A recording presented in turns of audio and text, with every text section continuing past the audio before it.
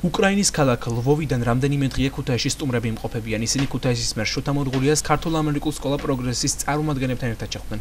სტუმრებმა შოთამურღულიას ლვოვის ქალაქის მერის ანდრეის დოვისაგან გამოგზავნილი წერილი და საჩუქრები გადასცეს. სკოლა პროგრესსა და ლვოვის ვასილ სიმონენკოს საგანმანათლებლო გიმნაზია შორის გაცვლითი პროგრამები მოქმედებს. ოქტომბერში უკრაინაში ქართულ-ამერიკული სკოლა პროგრესის მოსწავლეები მიემგზავრებიან. ქუთაისი და ლვოვი დამეგობრებული ქალაქები არიან.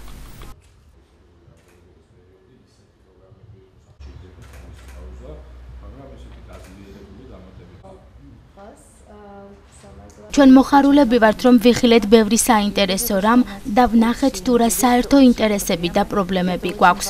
ეს ძალიან მნიშვნელოვანია, რომ შემდგომ ერთად მოვახერხოთ მათი გადაჭრა. ოქტომბერში ჩვენთან ქუთაისიდან ახალგაზრდები ჩამოვლენ და ვფიქრობ, ისინიც კმაყოფილნი დარჩებიან. კიდევ ერთი სტუმრობა ჩვენს ქალაქ მერიაში.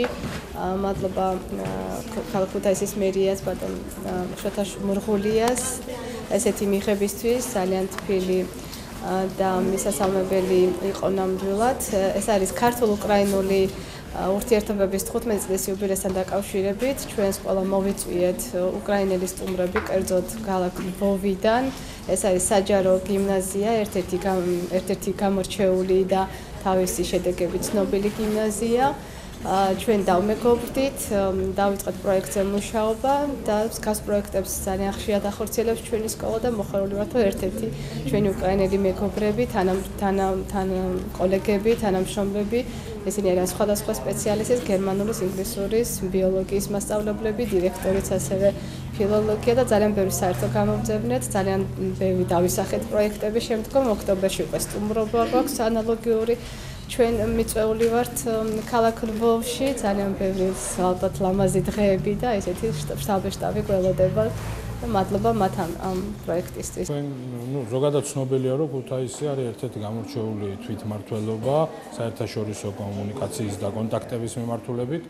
ჩვენ ბევრი ქვეყნის ბევრ ქალაქთან ვართ დამეგობრებული, ერთ-ერთი ჩვენი დამეგობრებული ზოგადად მეგობარი ქვეყანა უკრაინაა და დამეგობრებული ქალაქები ყავს ჩვენ უკრაინაში.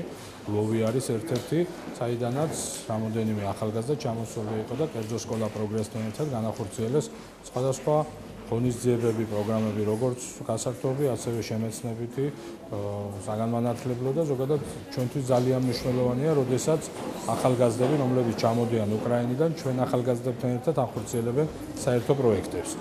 ეს ამოსადეგი არის როგორც ჩვენი ახალგაზრდებისთვის, ასევე უკრაინიდან ჩამოსული ახალგაზრდებისთვის და მე ვეცდებოდი, რომ მაქსიმალურად ხარი დაუჭირო ესეთ საერთაშორისო კონტაქტებს ჩვენი ახალგაზრდებს.